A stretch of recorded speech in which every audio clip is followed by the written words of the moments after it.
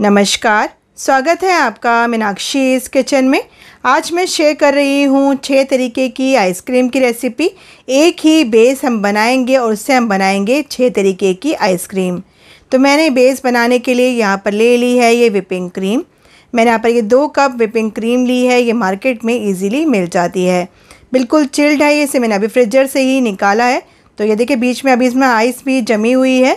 तो पहले इसे मैं इलेक्ट्रिक बीटर से बीट करना है। चाहे तो आप हैंड विस्कर से भी इसको विस्क कर सकते हैं, पर मैं इसको इलेक्ट्रिक बीटर से ही बना रही हूँ ताकि जल्दी से ये विस्क हो जाए।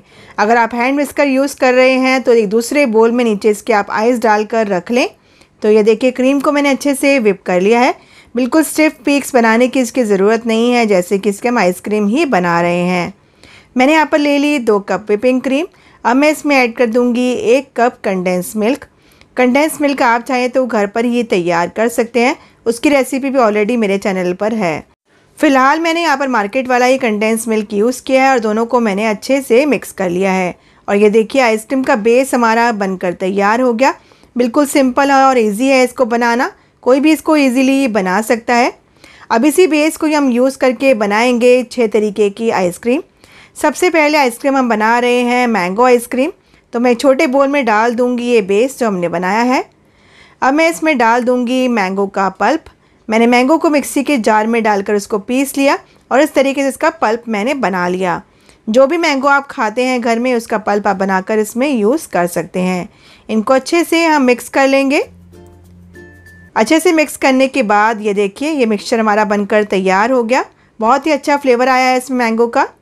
अब जिस भी कंटेनर में आपको आइसक्रीम को सेट करना है सारा ही मिक्सचर उसमें आप ये डाल दें। अब मैं इसके ऊपर डाल रही हूँ थोड़े से मैंगो के चंक्स। बहुत ही अच्छा फ्लेवर आएगा इससे मैंगो का इसमें। अब इसे मैं सेट करने के लिए फ्रिज में रख दूँगी करीबन 8 से 10 घंटे के लिए, ताकि आइसक्रीम हमारी अच्छे से सेट हो जाए।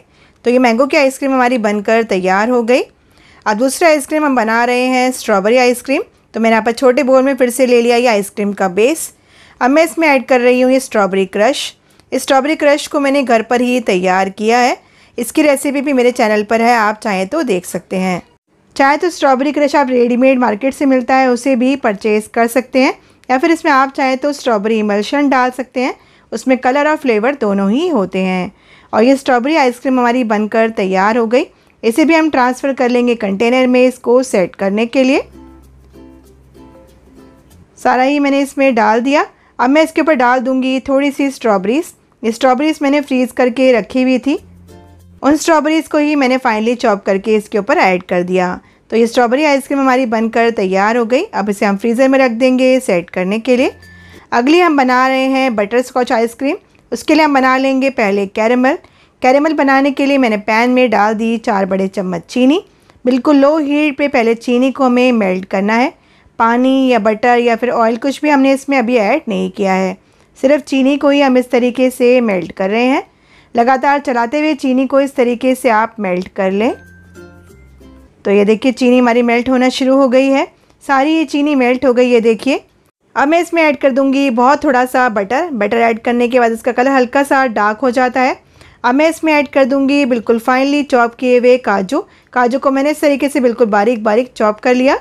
मिक्स करने के तुरंत बाद ही आप गैस को बंद कर दें, नहीं तो ये जल भी सकता है। तो ये देखिए गैस को हमने बंद कर दिया है, फिर भी इसका कलर अपने आप ही डार्क होता जा रहा है। अब इसे हम ट्रांसफ़र कर लेंगे एक प्लेट में। ये देखिए कलर काफ़ी डार्क हो गया है इसका। तो ये देखिए मेरा पैन काफ़ी गर्म था तो इसका कलर और भी डार्क हो गया है। मैंने इसे प्लेट में निकाल दिया है ताकि ठंडा हो जाए और सेट हो जाए प्लेट में। जब ये सेट हो जाए अच्छे से उसके बाद ही इसे हमें डीमोल्ड करना है। तो मैं इसे ठंडा होने के लिए छोड़ दूँगी। करीबन 15 मिनट बाद ये देखिए मैंने इसको डीमोल्ड कर लिया है। अब मैं इसको तोड़ के देखूं तो ये देखिए इजीली ये टूट रहा है, इसका मतलब अच्छे से ये सेट हो गया है। अब इस सारे को हम डाल देंगे एक पॉलीथीन में। इसे हमें हल्का हल्का क्रश करना है। सारा इसमें हम आइसक्रीम में नहीं डालने वाले हैं, चाहे तो इसे आप स्टोर भी कर सकते हैं, जल्दी से ये ख़राब भी नहीं होता है। पॉलीथीन में डालने के बाद इसे हम कूट लेंगे इस तरीके से। बिल्कुल फाइन पाउडर इसका हमें नहीं बनाना है, हल्का दरदरा ही इसको हमें रखना है। ये देखिए इस तरीके से मैं इसको कूट लेती हूँ। कभी आप मार्केट से आइसक्रीम खरीदते हैं बटर स्कॉच वाली, तो उसमें इस तरीके से चंक्स डले हुए होते हैं। वो इस तरीके से शुगर से ही कैरमलाइज़ करके बनाए जाते हैं। तो ये देखिए मैंने इसको क्रश कर लिया। अब मैं इसे निकाल लेती हूँ एक प्लेट में। आप इसे स्टोर करना चाहते हैं तो इसे आप किसी एयरटाइट कंटेनर में स्टोर करें ताकि ये सेले ना और आपस में चिपके ना। अब बटर स्कॉच आइसक्रीम बनाने के लिए मैंने यहाँ पर बोल में ले लिया है ये बेस। मैं इसमें डाल दूँगी कैरेमलाइज की हुई शुगर।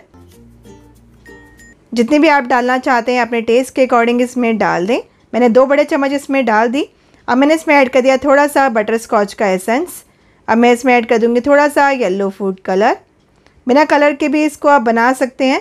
अच्छे से मिक्स कर लेंगे इसको, पर कलर ऐड करने से बहुत ही अच्छी लुक आ जाएगी इसमें।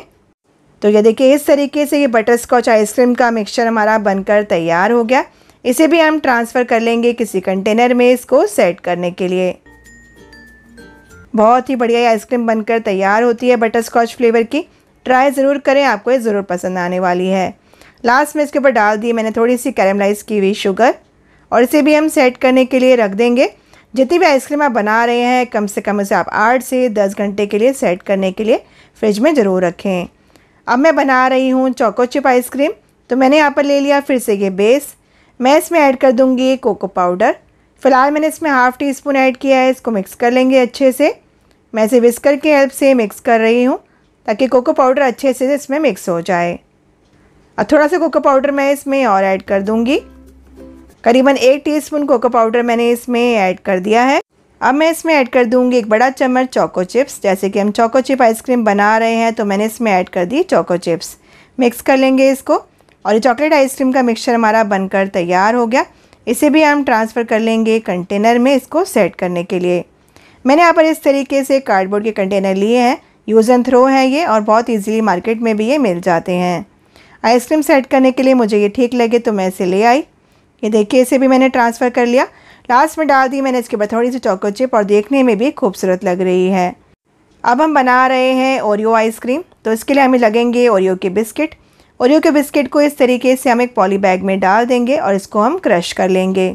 इसका पाउडर नहीं बना रही हूँ मैं, यहाँ पर इसको हल्का हल्का मैं इसको क्रश ही कर रही हूँ। मुझे इसको इस तरीके से क्रश करना ईजी लगा तो मैंने इसको इस तरीके से क्रश कर लिया।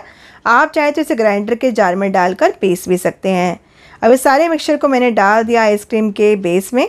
अब इसे हम मिक्स कर लेंगे। अगर आपको ज़्यादा चॉकलेट का फ्लेवर चाहिए तो इसमें आप थोड़ा सा कोको पाउडर भी ऐड कर सकते हैं। और ये देखिए ओरियो आइसक्रीम का मिक्सचर हमारा बनकर तैयार हो गया। इसे भी हम ट्रांसफ़र कर लेते हैं और इसको हम सेट होने के लिए फ्रिज में रख देंगे। सारी आइसक्रीम आपको फ्रीज़र में रखनी है सेट करने के लिए। यह आइसक्रीम का फ्लेवर भी बहुत ही बढ़िया बनता है, इसे आप ट्राई ज़रूर करें। लास्ट में गार्निश कर दिया मैंने इसको एक ओरियो के बिस्किट से और ये तैयार हो गई हमारी आइसक्रीम। अब लास्ट में बना रही हूँ मैं वनीला आइसक्रीम। तो सारा ये बचा हुआ बेस मैंने यहाँ पर ले लिया है। मैंने इसमें ऐड कर दिया थोड़ा सा वनीला एसेंस और इसको हम मिक्स कर लेंगे। बहुत ही सिंपल है इसको बनाना। और ये वनीला आइसक्रीम का मिक्सचर हमारा बनकर तैयार हो गया। इसे भी हम सेट करने के लिए कंटेनर में डाल देंगे। सारी ये आइसक्रीम को मैंने फ्रीजर में रख दिया है सेट करने के लिए। बस लास्ट ये बच गई है। अब सारी मैं आपको एक बार दिखा देती हूँ। तो ये देखिए सारी आइसक्रीम मैंने फ्रीज़र से निकाल ली हैं। अब मैं इसको कवर कर दूँगी लिड से ताकि इसमें आइस क्रिस्टल्स ना बने। जो आइसक्रीम मेरी बनती जा रही थी उसे मैं फ्रीज़र में रखती जा रही थी उसको सेट करने के लिए। इसे आप बाहर रखेंगे तो विपिंग क्रीम हमारी ख़राब भी हो सकती है और आइसक्रीम भी हमारी ख़राब हो सकती है। अब सारी मैंने आपको निकाली है दिखाने के लिए। सबके ऊपर मैंने लिड लगा दी है। अब इसे मैं फिर से फ्रीज़र में रख दूँगी इसको सेट करने के लिए। जब ये सेट हो जाएगी उसके बाद मैं आपको दिखाऊँगी। तो ये देखिए आइसक्रीम मेरी सेट हो गई है अच्छे से। तो मैं इसकी लिड हटा के आपको दिखा रही हूँ। ये देखिए बहुत ही बढ़िया आइसक्रीम हमारी सेट हो गई है और खाने में तो ये बहुत ही टेस्टी बनती है। इसी तरीके से हम स्ट्रॉबेरी आइसक्रीम को भी चेक कर लेंगे। सारी आइसक्रीम का फ्लेवर बहुत ही बढ़िया है, ट्राई ज़रूर करें। मैं आपको आइसक्रीम को निकाल कर दिखा देती हूँ। ये देखिए आइसक्रीम हमारी कितनी क्रीमी बनी है, बिल्कुल भी आइस क्रिस्टल्स इसमें नहीं है और बहुत ही क्रीमी और बहुत ही बढ़िया आइसक्रीम हमारी बनकर तैयार हुई है। ये देखिए इस तरीके से सारे ही फ्लेवर बहुत ही बढ़िया है। इसमें से आपको कौन सा फ्लेवर पसंद आया प्लीज़ कमेंट करके ज़रूर बताएं और रेसिपी पसंद आई हो तो प्लीज़ लाइक शेयर और सब्सक्राइब ज़रूर करें। तो तैयार है हमारे 6 फ्लेवर्स वाली 6 आइसक्रीम्स। तो चलिए मिलते हैं अगली वीडियो में, तब तक के लिए बाय।